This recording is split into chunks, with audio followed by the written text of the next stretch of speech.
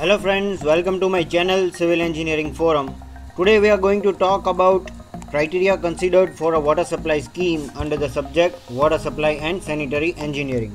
So mostly these criteria are useful for any government body or a private sector that are linked with water supply network of any area.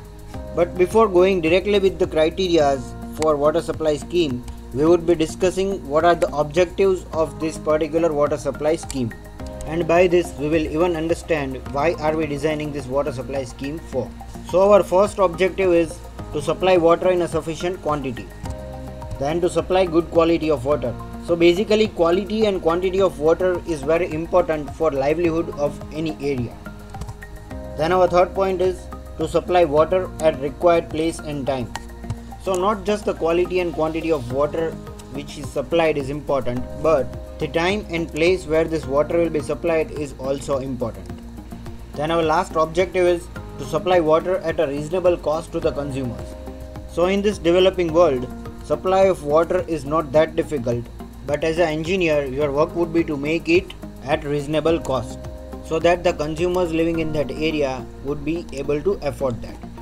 So after this we will be going with the main part of this video, that is criteria to be considered for any water supply scheme.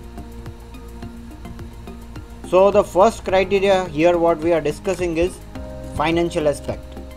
In the first stage of any water supply scheme, the data regarding the cost estimation and availability of funds should be obtained, and the economy should be the first criteria considered. So in the initial stage of the water supply scheme, the data regarding the availability of fund for the supply scheme should be obtained. This water supply scheme then should be planned in relation to the fund available. Here as an engineer, the attempt should be made to make this scheme as economical as possible. Then our next criteria which should be considered here is population. The probable population of that particular area should be ascertained for the future decades by suitable methods. Water supply projects are designed to solve over a specified period of time after completion of the project. This time period is known as design period. Water works are generally designed for about 30 years. And for this next 30 years we should be able to efficiently estimate the population. And there are numerous methods available to calculate the future population, but we are not going here with that. But this is the thing, or we can say this is the criteria which we need to take care about. Then our next criteria is water quality. The quality of water decides the treatment required and it should be economical. This means that the quality of available water decides the line of treatment of water. The impurities present in the water should be less as possible and should be such that it can be removed easily and economically. And if the quality of water available is not good, it requires costly treatment. So this criteria was about the quality of water, and the next is rate of consumption. The rate of consumption of water per capita should be estimated. The demand of water depends on various uses such as domestic, public, industrial, etc. And for that, the rate of consumption of water per capita should be decided by very careful considering all these possible uses. This rate, when multiplied with the population, gives the total quantity of water required for the water supply scheme. So here we are calculating the quantity of water required by any individual. Then our next criteria is source of water supply.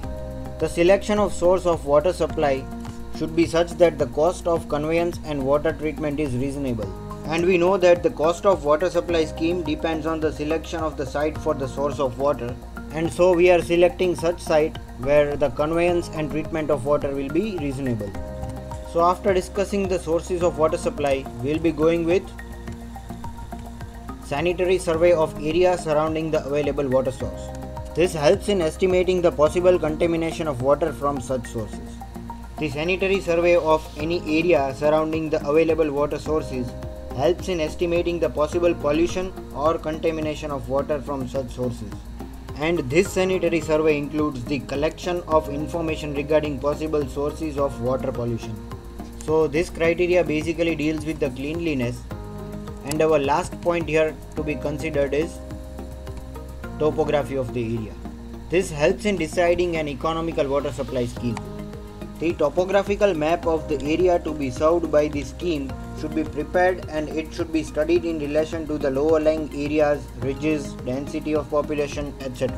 And this topographic study helps in deciding an economical water supply scheme. And sometimes the supply of water will become even economical if we are taking the advantage of gravity. But for that, our source of water should be available on hillside. So friends, this was all about the criteria considered for the water supply scheme. Thank you for watching.